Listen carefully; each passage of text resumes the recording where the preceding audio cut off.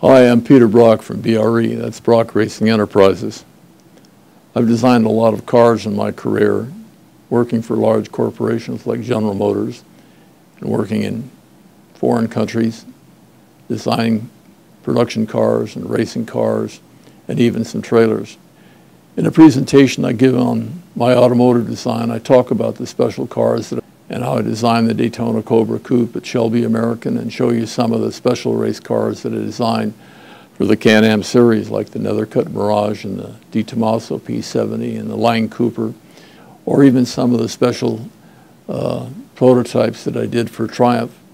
called the TR250K, which actually ran at Sebring,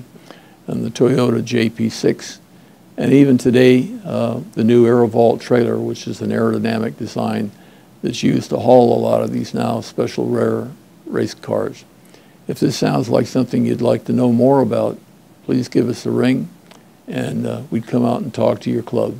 or group or whatever you have.